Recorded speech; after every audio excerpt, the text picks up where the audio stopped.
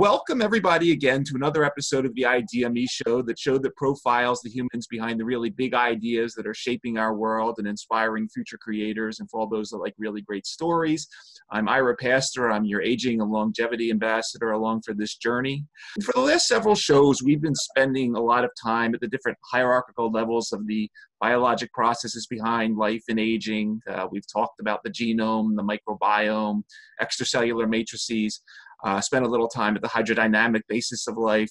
However, we can't forget that while all these integrated and varied biologic processes are important in the daily maintenance of our health and wellness, that when things go wrong, the trickle down is unfortunately a wide range of chronic degenerative diseases that are responsible for human suffering, death, and in 2019, a $7 trillion global healthcare expenditure. And one of the major groups of pathologies responsible for a major part of that figure remains diabetes, a group of metabolic endocrinologic pathologies that affect over 350 million people around the world, projected to surpass 500 million in the coming decades. And the current global estimated cost of diabetes, both medical and reduced productivity, is estimated somewhere around $750 billion per year.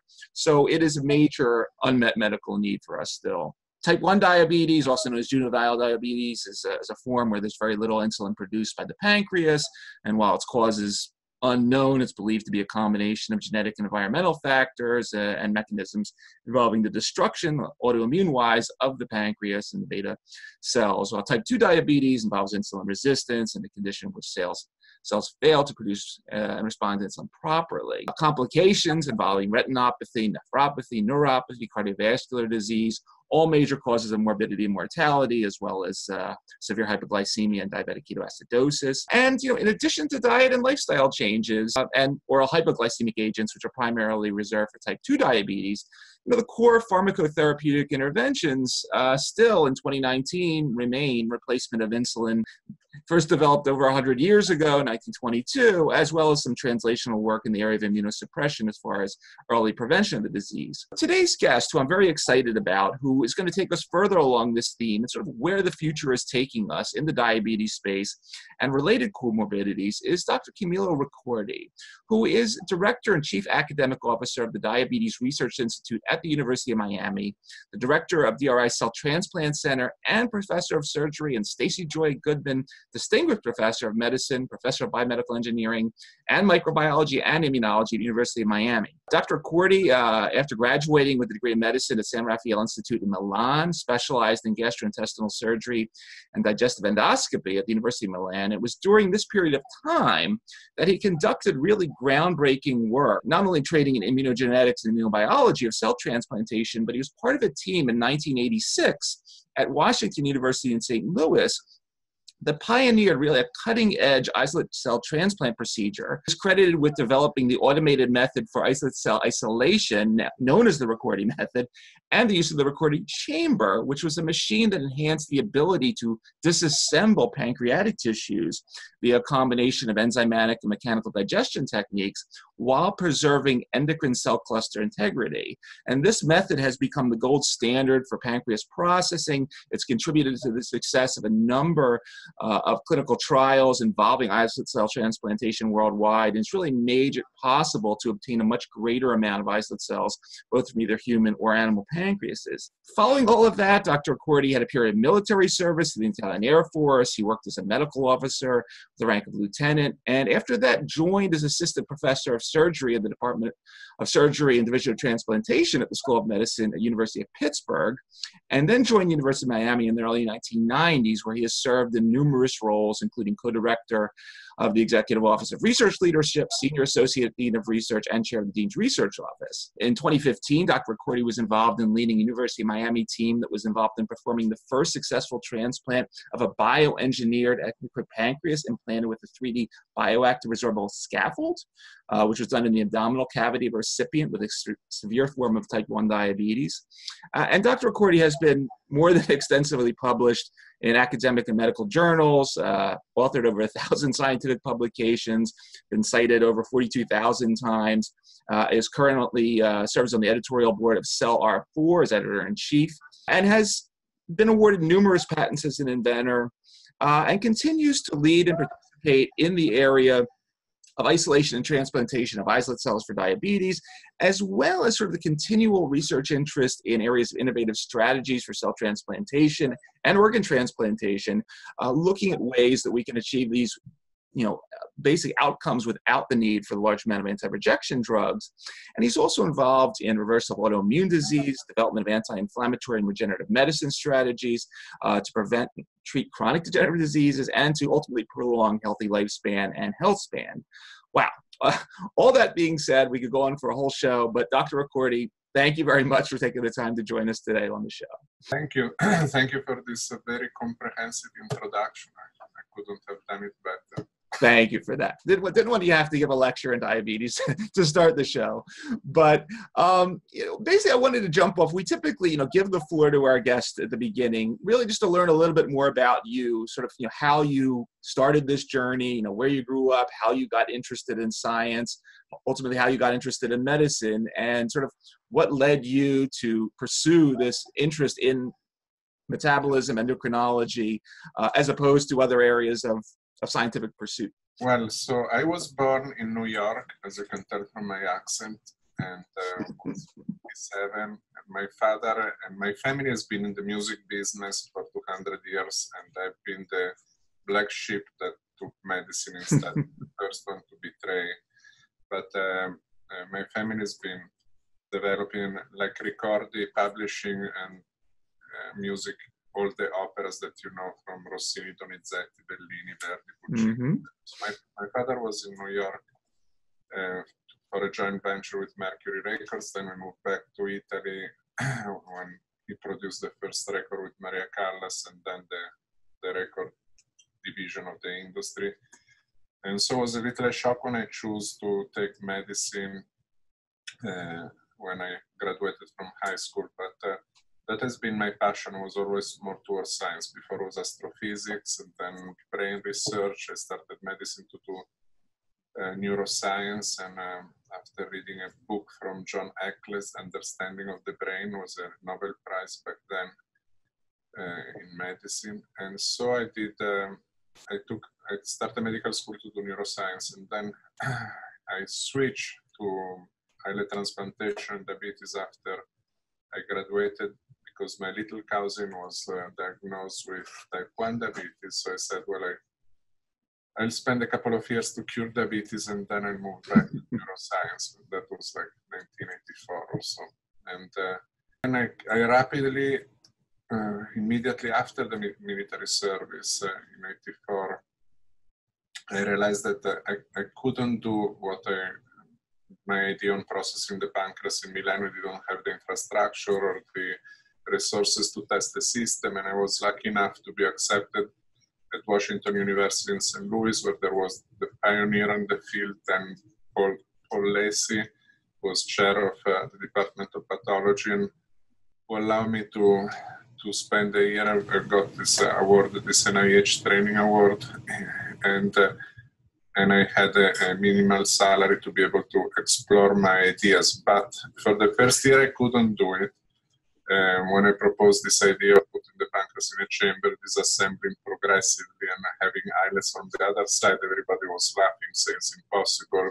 How can you take a piece of meat, if you wish, and then separate microscopic structures that are in the hundreds of thousands and separate them intact in another compartment? So I couldn't do it for the first year. I had to work on the traditional method that was more meat grinder based, also called tissue macerator.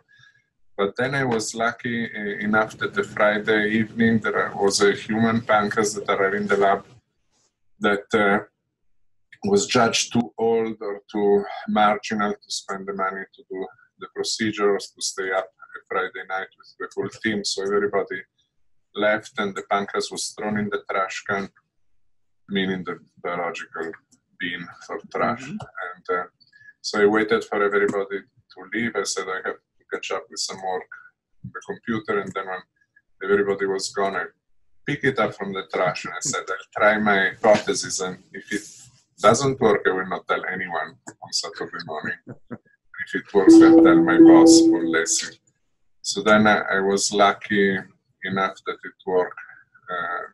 So well that when Polesi came the next morning and looked at these islets at the microscope, started calling people, come here immediately, come here, and collaborators from surgery here and there. And so at that point, I knew that we were on something relatively big.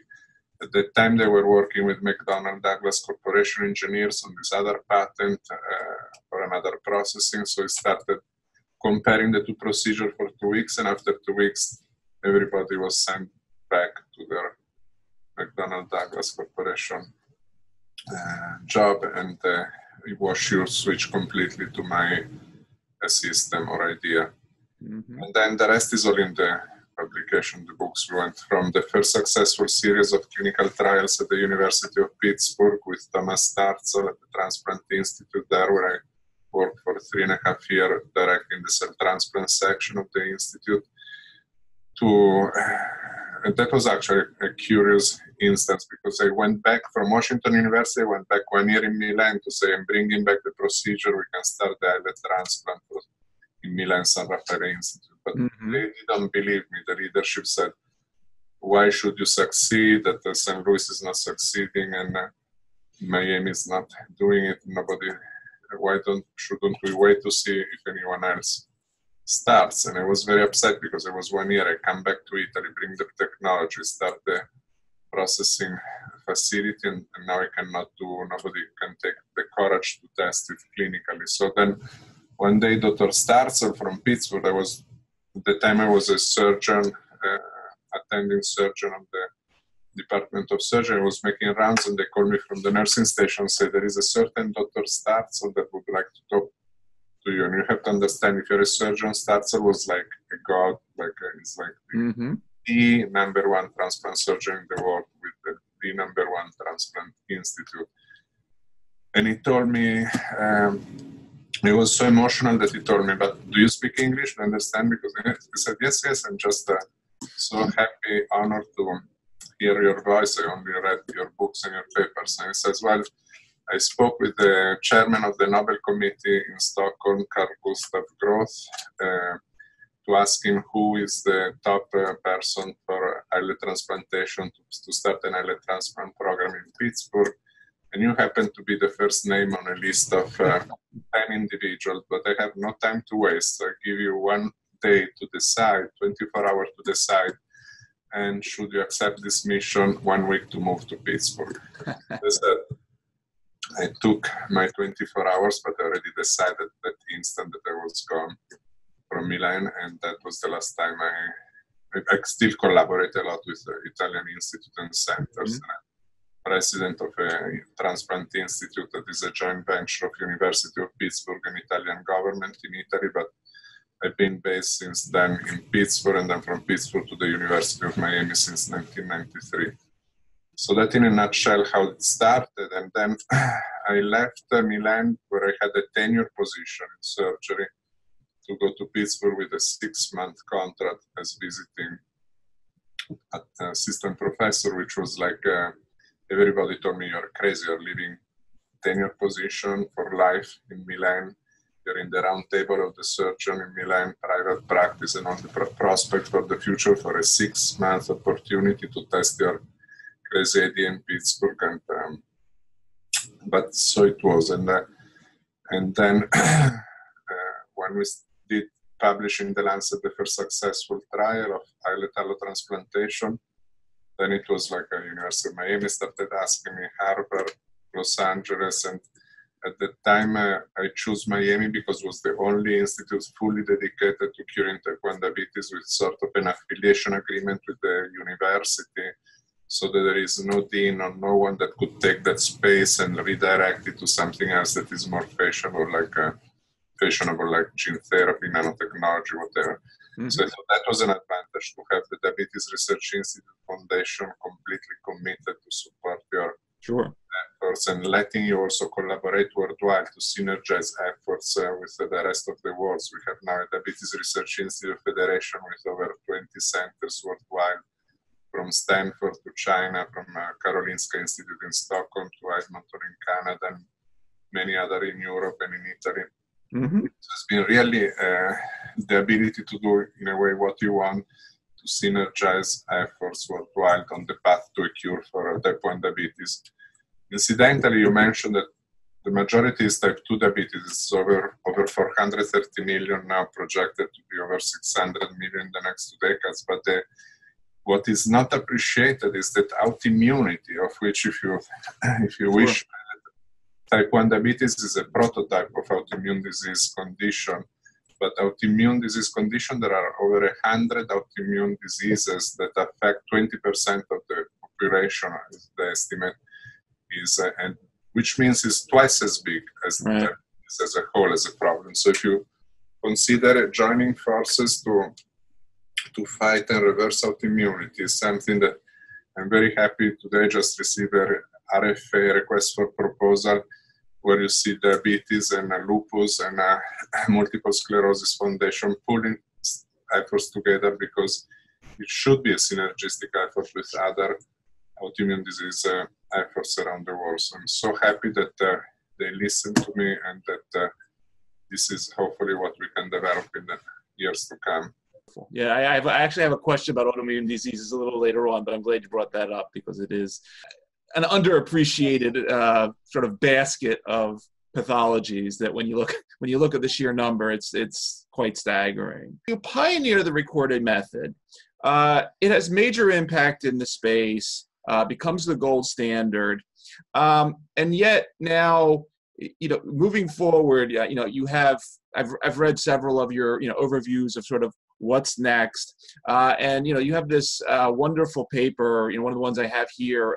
It's a 2012 Future Medicine, where you talk about from cellular therapies to tissue reprogram and regenerative strategies in the treatment of diabetes. And you basically start off when you refer to your work in islet transplantation as the first step, setting the stage for everything else that's now coming in the regenerative medicine area. You really highlight 3 baskets of possibilities, with sort of synergistic things.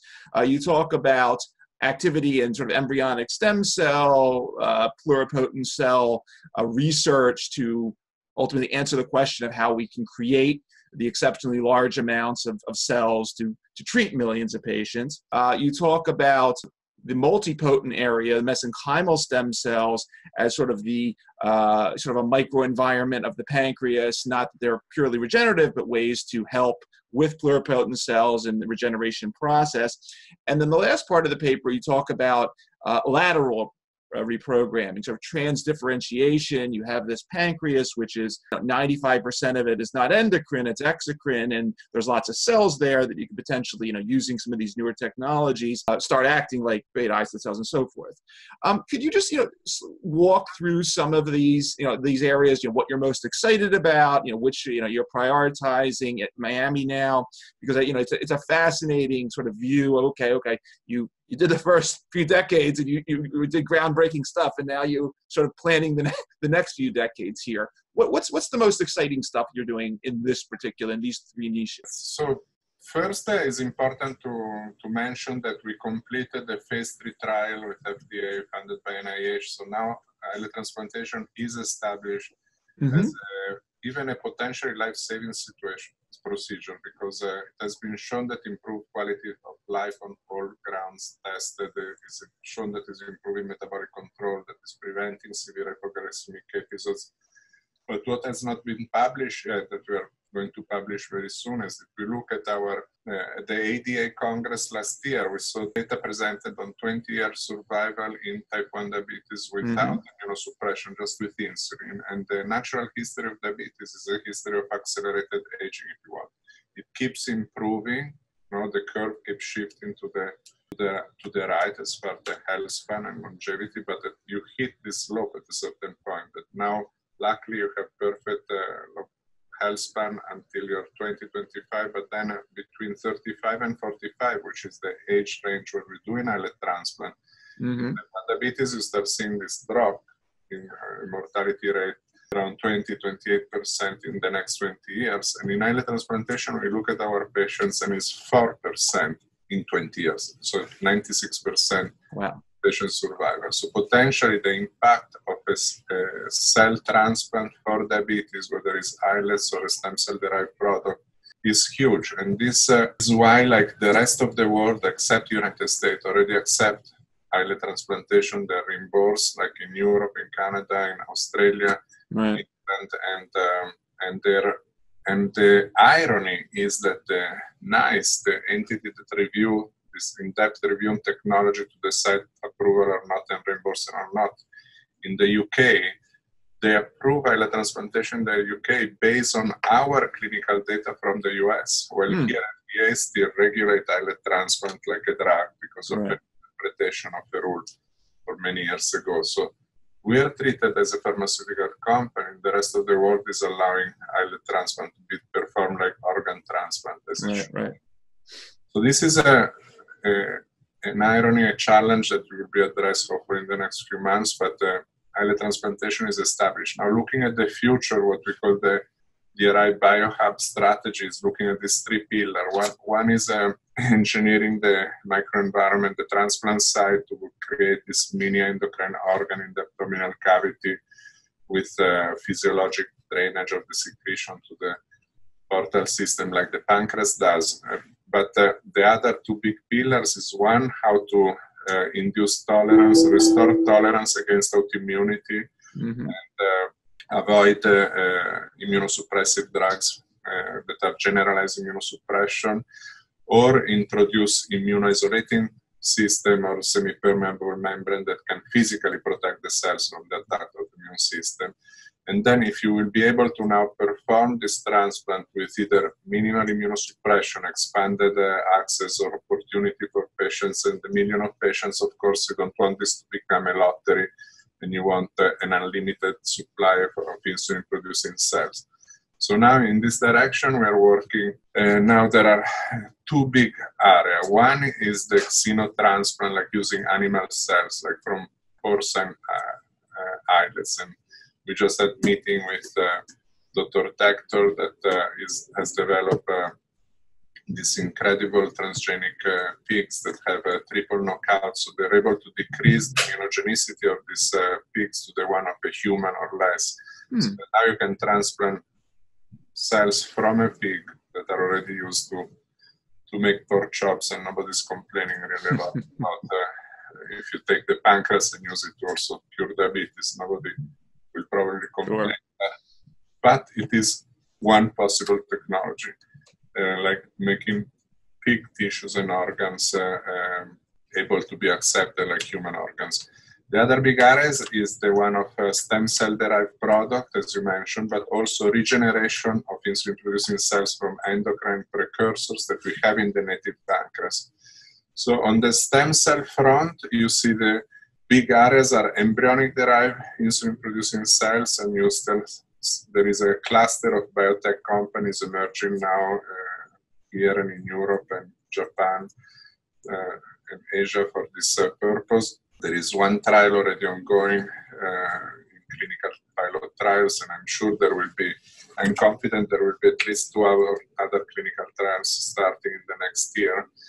And using either embryonic-derived insulin-producing cells from an embryonic stem cell line, or inducible pluripotent stem cell-derived that is the technology for which Yamanaka and Gordon won the Nobel Prize in 2012. So that means that you can take a adult cell from your body, from any tissue of your body, bring it back to become embryonic before you were born, and then redifferentiate the cells towards the target cells that you desire. In the case of diabetes, insulin-producing cells. Then I think this has been fascinating, because now the question is more commercial, economic, like there are a lot of regulatory issues if you have to do tailored precision medicine patient by patient with his own cells. So everybody's leaning more towards developing cell lines that can be expanded and take care of most of the population without having to take patient by patient. But you can think like banks of stem cell-derived insulin-producing cells. If you have several donor cell lines from blood O, A, B, or a combination of the HLA, you could think like for cord blood, you could do. If this is working, you will see an evolution of this into huge bank, master cell bank of insulin-producing cells. So eventually, the hospital and clinic will receive the bag ready to be used and transplant in a patient.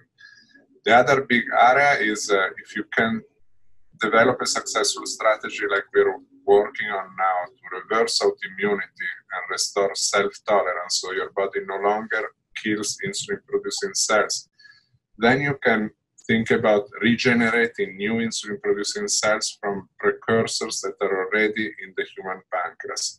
So for decades, nobody looked at this option because in mice that were studies modeled for diabetes, the cells are not present in the pancreas, but only in the islets that are destroyed or attacked by the autoimmune process. But in the human pancreas, we found a huge amount of precursors, so-called PDX1 positive cells, scattered throughout the ductal system that can, with the appropriate molecular signal, be triggered to become new insulin-producing cells.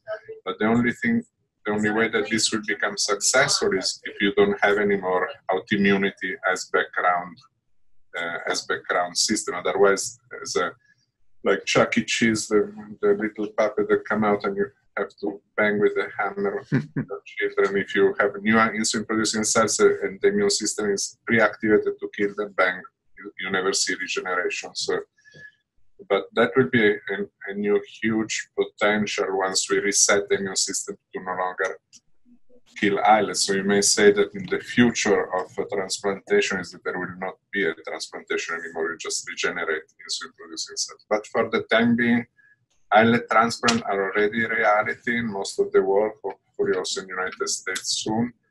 And stem cell-derived insulin-producing cells are next, with potentially sources from porcine insulin-producing cells from these transgenic animals. China is doing major effort to select appropriate pigs that can do this job, and they're investing millions in this area also. It's not just for islet transplantation, but you have a lot of patients dying on the waiting list for organ transplants, so there will be a huge benefit also for kidney transplantation, for example. And these are a little the areas that I see as most exciting moving forward. On the molecular level, there is a huge breakthrough that was just brought forward in recent months. That is the anti-CD40 ligand, this co-stimulatory blocking antibody that is no longer immunosuppression, is immunomodulation, because it doesn't have the side effect of the traditional immunosuppressive drugs that suppress all the immune system. Right. This antibody is working instead only on activated T cells. So activated T cells express CD40 ligand, and the anti-CD40 ligand can go, and it's like smart bomb technology, only to the cells that are activated in the case of type 1 diabetes. And we're teaming up now with Anelixis, that is a young biotech company that was able to develop this antibody that was removed from the market 2 decades ago, when it was brought forward by Biogen and IDEC. And at that time, we worked with this antibody, and we said, this is the most spectacular thing we saw in islet transplantation, or for transplantation in general, but also for autoimmune disease reversal. But suddenly it was removed from the market and disappeared because there were thromboembolic complications in the kidney transplant setting. And there was no way to get this antibody back. And then, thanks to the ALS Foundation, this is another autoimmune disease, ALS, they invested millions to fund this venture philanthropy model of funding, and allow this little company to generate and engineer an anti-CD40 ligand with a crippled FC receptor that is no longer activating platelets, so no longer has the complication related to thromboembolic events. There are several other efforts moving in this direction, but we were so enthusiastic that this is already at the clinical level today, and we can move towards doing pilot clinical trials in islet transplantation as well. So this to me could be the most amazing breakthrough of the last 20 years in the field, because this could allow then stem cell to be transplanted without immunosuppression, or with a much less immunosuppression, and not just islets, and would help the whole field of organ, tissue, and cell transplant would be able to move forward without traditional immunosuppression, as well as allow all these 100 autoimmune disease conditions to potentially benefit from an intervention that is not immunosuppressive like most of the biologics that are tested today. It's fascinating. I actually remember. I think I remember when that product was originally taken off the market. That was devastating for us. Like, yeah, at Kenya, we were like saying, I cannot believe we worked 4 years. Is the most spectacular agent we ever tested in the transplant. Galvanized the full NIH idea to fund the transplantation again. Then boom, one day with the other was out. So that I'm so glad that Steve Perrin, actually, that is the CEO of Analysis, was then working at Biogen. So he was at the ground. I remember Steve. And he's now, you should interview, it's an incredible story. You should interview him. It's like, and I have no conflict of interest because I have no stocks. I would invest, but I don't want because I want to be the PI on the clinical trial. I have no conflict of interest, but I donated some money through the Cure Alliance. But anyway, this is a fascinating story, but can tell you how in our field, 1 month with the other, you could have a new technology, something new that come out that could be a game changer. So that, we always have to be careful not to create any hype and or false hope and try to move with cautious optimism. But at the same time, there are new developments that make us feel that, it's never been so exciting in the field, generally, in regenerative medicine and biologic replacement for diabetes. And then now that we are also merging, looking at the future with the field of anti-aging, because we've been working with Scripps and now University of Minnesota Mayo groups that are working on exosome, extracellular vesicle technology and senolytic drugs or senotherapeutics.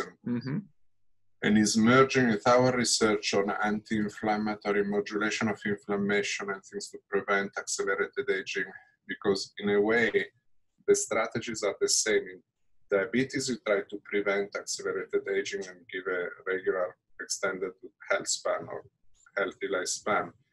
And in anti-aging, you try to extend healthy lifespan and compress the period of decline that in the United States has been increasing. Like you have now over 90% of Americans after age 65 have at least one chronic degenerative disease condition, and 75% or more have at least 2 comorbidities. So this shows you that we have been pretty good at expanding longevity, prolonging lifespan, but not necessarily healthy lifespan. Sure. So then what you see is like in the last 3 years, for the first time, you see shortening of longevity in the United States. Before was always increasing.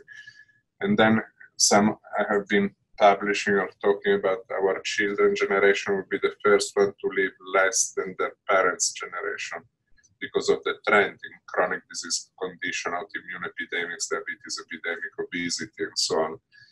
And so much of this is related to nutrition that we are now doing interventions with supplement and nutrition to modulate inflammation that will be synergistic with anti-aging strategies and with mesenchymal stem cell, as we already are doing trials in diabetes that are showing, are not published yet, so I will not tell you the detail, but we have a year follow-up that show a blocking progression of complication, both neuropathy, retinopathy, and kidney disease, with intervention that are similar of what we could do for prolongation of healthy lifespan in a non-diabetic subject. So it's another fascinating area that I think you will hear much more, and it may require a separate interview on the topic, because it's becoming huge also in our field. I saw some of your papers on the on carnosine and fatty acids and sort of some of these nutritional interventions. Obviously, your work with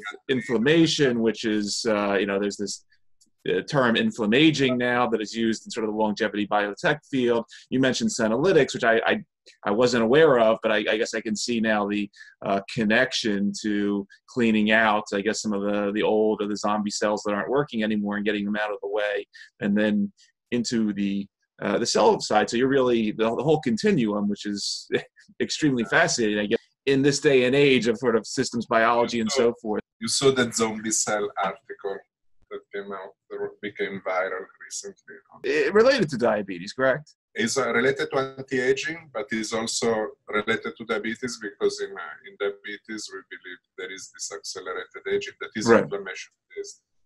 So it's a prototype inflammatory disease. If you test omega-6 over omega-3 ratio, arachidonic acid over EPA ratio in subjects with diabetes, I bet you a pizza you'll never find one with the normal range. They're all in the inflammatory range. I'd just like to get your take on one other thing along those lines, just thinking of sort of areas that are unmet, but also have all these same sort of dynamics. But you started, as you said, with an interest in neurology, and obviously you're aware that we've been the whole industry's having a pretty bad time and the success rate with anything that has to do with Alzheimer's. What is your position on sort of this classification of Alzheimer's as this type 3 diabetes? Do you see sort of some of what you're doing in terms of the inflammation, the oxidative stress? I know you're very interested in curing diabetes, but clearly there's a connection to a lot of this stuff back to that really big issue of Alzheimer's and dementia that's coming. I was just at an omega-3 conference in Milan a couple of months ago, and I was talking of the omega-3 and diabetes, and he was talking omega-3 and neurodegenerative disease condition. And he clearly showed the inflammation-based background that you have in Alzheimer's is similar to the one that you have in diabetes, and not only type 2 diabetes, but also autoimmune type 1 diabetes. And furthermore, like we are having now pilot trials that indicate that with high dose omega-3 vitamin D, you can block the progression of autoimmunity or improve diabetes even in subjects that don't have insulin production anymore, because you increase insulin sensitivity, so you may need less insulin and you may have less swings in those values during the day. So we have now 4 randomized prospective trials ongoing in Miami with high-dose omega-3 and vitamin D3, 2 in pediatric subjects, 2 in adult subjects, both at early onset up to 6 months from the onset of the disease, or 6 months to 10 years and from the onset of type 1 diabetes. And we just had a conference with 7 centers in Europe to start similar trials in Europe with this combination, what we call Poseidon protocol, that is available online on CellR4 open access. There are a lot of groups that start being interested testing this, not only to treat subjects with established diabetes or newly diagnosed, but also to look for potentially for prevention when you start becoming antibody positive, because the earlier you intervene to reverse this inflammation, we believe the highest grade that could be the impact in halting progression of autoimmunity. And this is not for diabetes only. There is a center now at Gemelli Hospital in Italy with Professor Gasbarrini is looking to create a basket of autoimmune disease condition, because we have preliminary anecdotal data also in psoriasis, in inflammatory bowel disease, in autoimmune hepatitis. So it seems that this baseline of inflammation could be a triggering event for many autoimmune disease conditions, and then modulating inflammation could be a universal strategy to prevent them or intervene at the onset to try to halt progression. And this is so simple, so cheap. Like if you think some of the biologic cost hundreds of thousands of dollars, and then vitamin D cost $1 a month. That's why nobody wants to fund it. Like there is no $1 billion molecule behind these discoveries, and so hopefully NIH or other foundation will continue to support us testing this potential breakthrough. Yeah, you'll get there. I have no doubt. But yeah, for some reason we always find these wonderful things, and the things that have been off patent for 70 years. The fact that controversy on omega-3 and vitamin D is that all this meta-analysis that show is not conclusive. But if you look in depth in this article, they never test the target range that you need to achieve. So they just give a dose. If you give 1 gram of omega-3 a day, or 500 units, or 1,000 of vitamin D, it's like a placebo effect. You don't change the inflammation status of the sublet, because you start activating resoleuomic pathways only when omega-3 go above a certain levels. So you start being anti-inflammatory, but then you activate resoleuomic pathways, and then if you combine it with polyphenols that activate AMP kinase like Machiberry or others, you have other benefits. And then if vitamin D start having the benefit when it goes above 40 nanogram milliliters. So you have, now you can do personalized medicine even in this kind of more holistic approaches, because it's not just enough to say give a pill doesn't work. So if you don't affect nutrition, it's like if you say I give slim fast to lose weight. Right. So one slim fast a day, but then I prove it doesn't affect on weight loss, because you're not controlling if you then eat 3 pizzas after the slim fast. Now you have also to see what is the universe around your intervention. You cannot just say give you 1 pill a day, because that is what Japanese people is equivalent of their consumption of fish. Right. Japanese people eat fish that would correspond to that dose, but then they don't eat McDonald's or red meat and vegetable oils and all the rest of the junk that increase arachidonic acid. So the pill is not substituted on nutrition or the rest that you're doing with your nutrition every day. So those are the fascinating things. I think there will be such an impact potentially on our prevention of chronic degenerative disease and prevention of autoimmunity, just looking at this very simple, affordable and inexpensive strategies. Fascinating. Totally fascinating. We're getting to the point where we typically wrap up the show. We sort of move from the science and technology into what we refer to as our science fiction question. And this might take a couple of minutes with this one, but we typically ask everyone on the show, obviously you've met a lot of very important people over your career. I want to ask you about the person that you might have wanted to meet at some point. It could be a scientist, an artist, a celebrity, somebody from the past. For you, Dr. Ricordi, who would that have been? Could be Einstein, could be Newton. You can pick anyone you want. But who would that person have been for someone of your stature, and what would you have wanted to talk to that person about? Obviously, this person is not someone you could have met already. Yes. Well, I was lucky to meet some of the giants of our time, from Leonard Bernstein in the music business.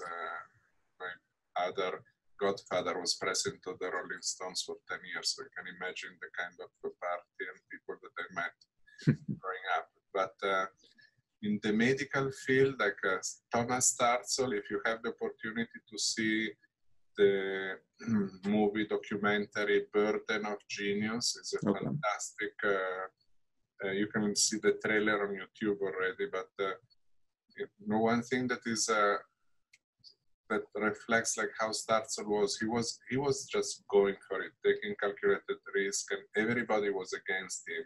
I remember when I arrived in Pittsburgh in '89, the front page, the cover of Times Magazine was FK506, the drug that works in Pittsburgh, because he didn't do randomized trial, and everybody was attacking him, saying you cannot claim, you cannot do it, and he did it anyway. And then he did the first xenograft baboon liver into human, and he developed the whole field of transplantation. He's a giant, and that documentary expressed like the pain that goes when you're at this verge on between breakthrough or hype and hope, or people attacking you, the mudslide of the people trying to take you down while you're trying to do something innovative. And I'm unaware of any breakthrough in medicine that came for consensus of a study session of 40 experts that all agreed that you should be funded to do that. Oh, yeah. And you need the validation studies and the peer review system and the big trials to validate an hypothesis done in a pilot trial. But that's where the academic system goes in. If you look, Carl June with the CAR T cells saving kids with leukemia, he gave a talk here that was fantastic. It shows the reviewer comment from his first NIH submission when he saved his first 3 kids, and were horrendous the way it was attacked. This is just anecdotal. These are 3 completely different cases, not enough evidence. And this has been potentially one of the biggest breakthroughs in cancer therapy. If you see, I can send you the slide that I have on Sir Gurdon, that is the Nobel Prize together with Yamanaka for Sure. the IPS. So these are two unusual subjects. Yamanaka from orthopedics, then goes, sees someone in a in vitro fertilization clinic, gets the inspiration and moves to and develop IPS. Gurdon leaves college, Eton College, with the transcript from his science teacher that basically says, too stupid for science. Last in a class of 250 people would be such a waste for his parents, the teacher, and himself to take a career in science as he would like to do. But then if you go to look in between the lines, the reason for his assessment is saying he always wants to do what he wants, and he never follows the indication of his mentor, never follows the protocol, and always. But these are the signs of breakthrough people, right? When you take a chance to, if you grow in a field and you always listen to your mentor and your teacher, and you just work through this inability to do lateral thinking. They say, when I was inducted in the National Academy of Inventors last year, they asked me which one is the best invention of your 40 inventions that you contributed, which one is the number one? I says, it's none of them, but first is the ability to share them worldwide with the rest of the scientific community, and the best characteristic to me is curiosity and lateral thinking. You know, you can be in a seminar, in a research conference, and see 10,000 people can see the same presentation, and one thing, the lateral thinking, how this can be the next breakthrough. And I make it, you mentioned Alzheimer before. Mm-hmm. I went to a conference hearing how this non-ceruloplasmic copper metabolism is linked to the progression of Alzheimer for mild cognitive impairment, can predict percent. And I says, why, what is the mechanism? I say, well, it's oxidative stress protein folding defect, and you start affecting inflammation based also, but on a mental scale. And then we said, wait a minute, but in diabetes you have amyloid-like deposition in the pancreas. Could it be the same mechanism? You test in diabetes and now it's coming out. You have huge difference in diabetes too. So parallel between Alzheimer's and diabetes, both omega-3, copper metabolism, and how you can affect this with anti-inflammatory supplements and so on will be huge. And I think there is definitely a parallel between diabetes and neurodegeneration. Excellent. Well, hopefully you'll solve both of them. Yes, we will but try to. Well, I really want to thank you for spending the time today. I mean, everything that you are doing and the path that you've come so far is just ultimately fascinating. And the fact that, as you said, you know, you've stuck with it all this time, even when people said no, or people wrote the bad peer review, and we just need more folks like you that are willing to stay with things and see us through this clearly. Well, as you mentioned, diabetes, but autoimmune diseases, Alzheimer's, many unmet medical needs. Dr. Ricordi, it's been an ultimate pleasure. Once again, for everybody listening, Dr. Camillo Ricordi, Director and Chief Academic Officer of Diabetes Research at the University of Miami, and Director of DRI Cell Transplant Center. We will put links up to all the sites, but as I say on your website, you will cure diabetes. This is not a prediction, it's a promise. And thank you for making that promise and making all this happen. And it's just an ultimate pleasure talking to you and having you on the show. Thank you. Thank you for having me. And I hope if we can inspire even a single young scientist to move on this path, it would be a great success. Absolutely.